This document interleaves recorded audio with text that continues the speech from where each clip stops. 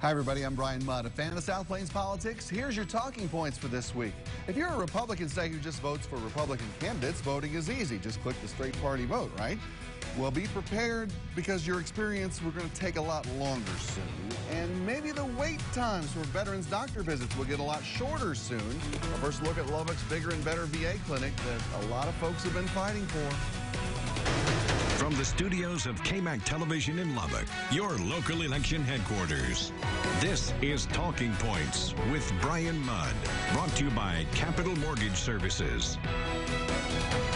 Thanks for joining us, everybody. Also this week, the rest of the story. We're about a week from the start of early voting, and there are signs that voters are fired up a little.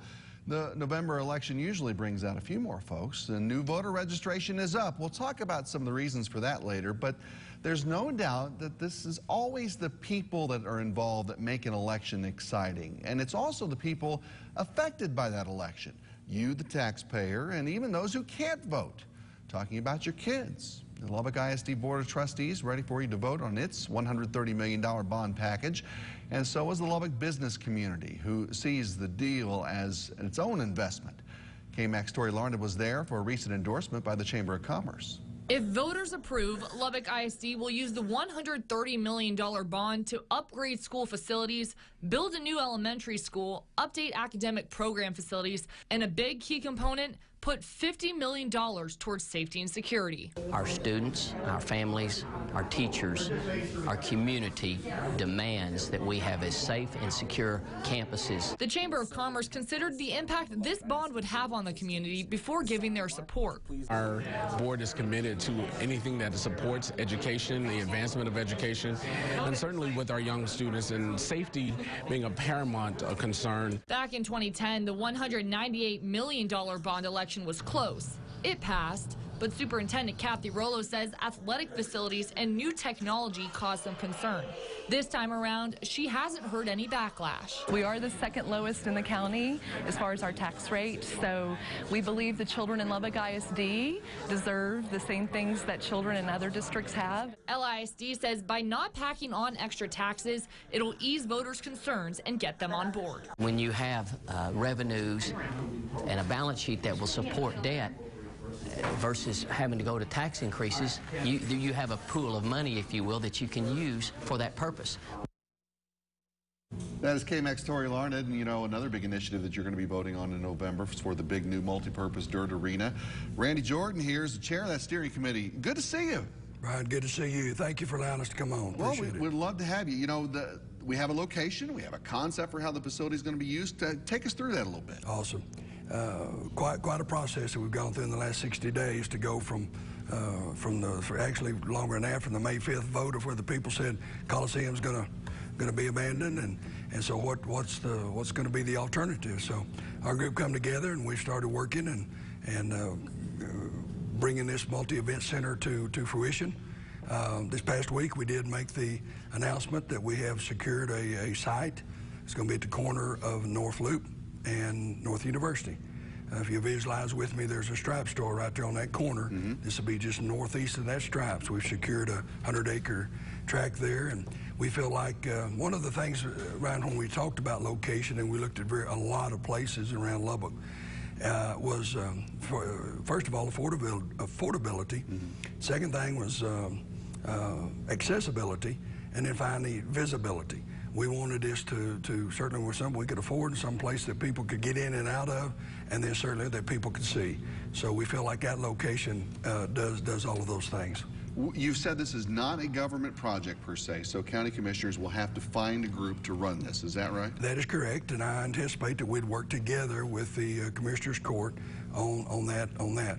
When we say not a government entity, what we've heard from the people, a couple of things. One, we don't want to do anything with property taxes. We don't want to increase those. Second thing is we'd rather that the government entity, whether it be city or county, not operate it.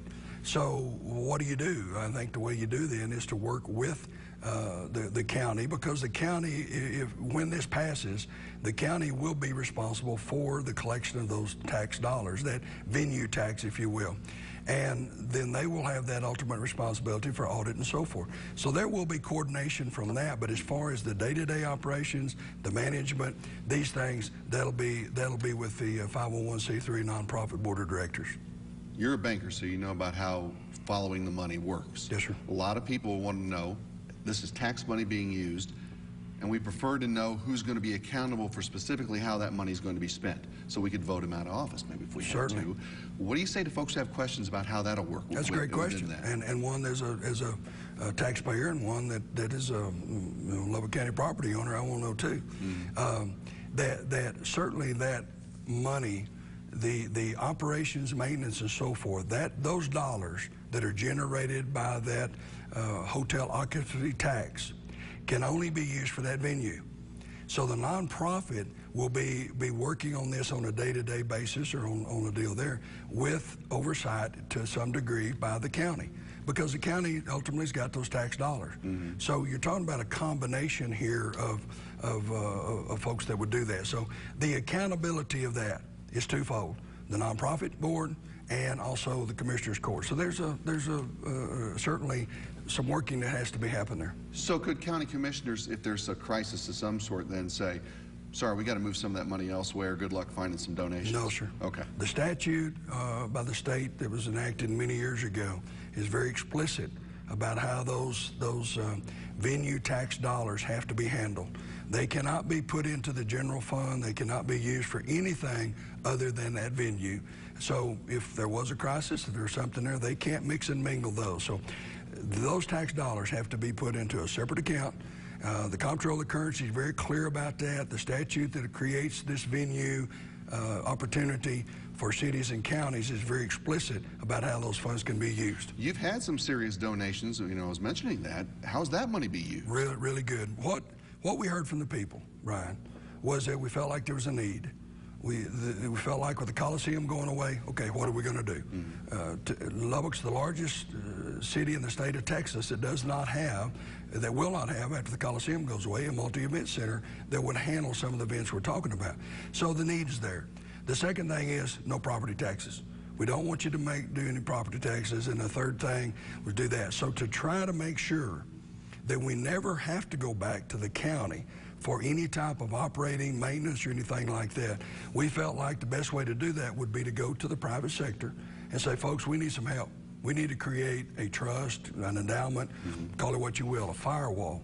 And so we've had great response from a number of different folks to create a minimum of $10 million endowment that'll be sitting there to help us with interest money earned off of that to help any shortfall that we might have, because our goal is that we never go back to the county to ask for operating expenses or to ask for anything. We want to do this with that venue tax dollars and have that cushion over here to help us to make sure we don't do that.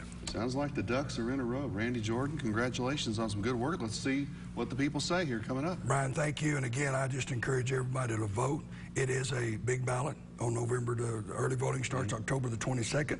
It is a large ballot. It is lengthy. A number of items on there. And I just encourage people that have an interest in Prop A, and we hope everybody does, that they will scroll down to those props, and you got two great propositions on there. Ours is the first from the Expo Center, and then the LISD bond, which is a great bond. A lot of people worked hard on that. So we'd appreciate everybody's vote. Thanks for everybody's patience, and we're taking this one step at a time. So thank you for allowing us to come and share the story. Thank you, Randy. Thank you, Brian. And with that in mind, let's do this week's poll question. Do you plan to vote to raise the hotel motel occupancy tax to pay for that new multi-purpose arena? Talk to us on the KMAC News Facebook page and everythinglubbock.com. Click on Talking Points. Give us your opinion. Straight ahead, the fallout from the Kavanaugh hearings could extend into South Plains voting booths. And we're coming down the home stretch of the latest campaign season as candidates start to bring you their final points, starting with 5 good minutes with District 84 candidate Samantha Field. Next on Talking Points.